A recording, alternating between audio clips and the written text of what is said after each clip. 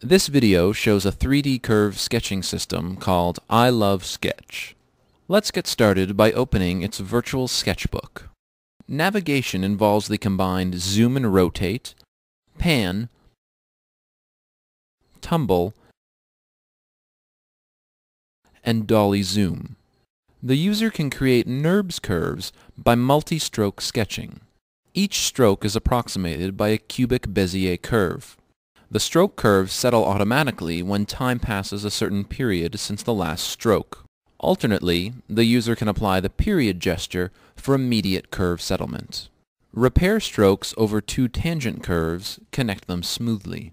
If a new settled curve starts tangentially to an existing curve, they're smoothly connected automatically.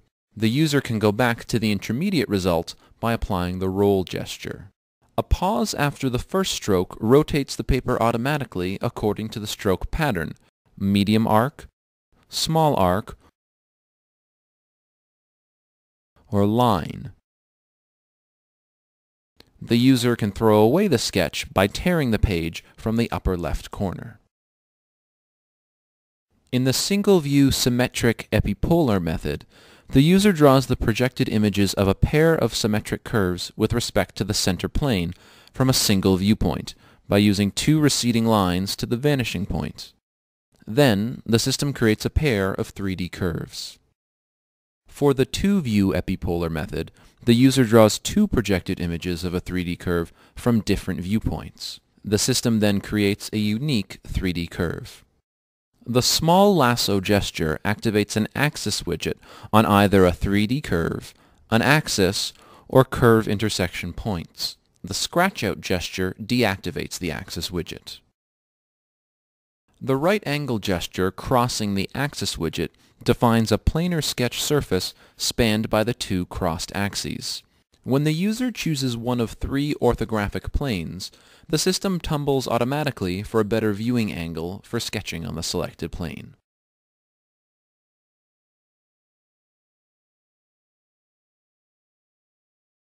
The axis-aligned line gesture crossing the axis widget defines one of three orthographically extruded surfaces from the selected 3D curve as a sketch surface.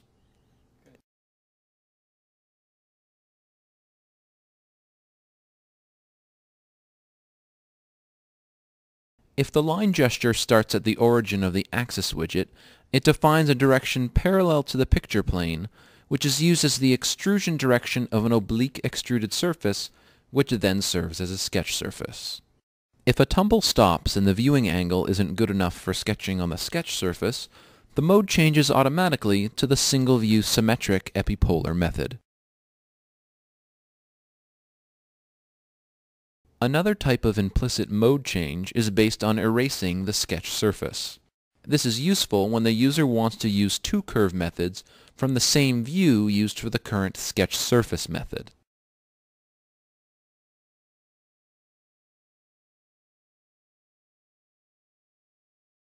We present an example of sketching a simple 3D airplane where all our 3D curve sketch methods are shown by using the axis widget and implicit mode change technique previously explained.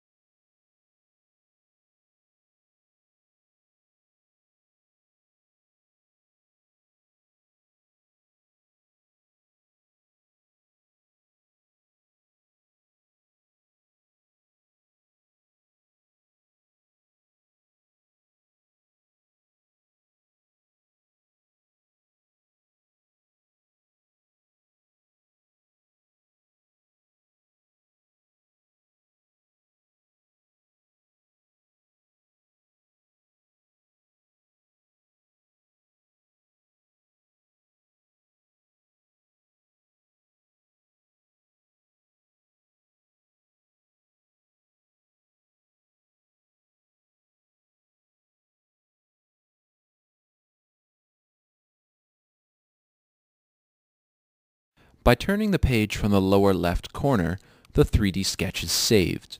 Continuing to turn the pages of the virtual sketchbook makes it possible for the user to leaf through the previous works.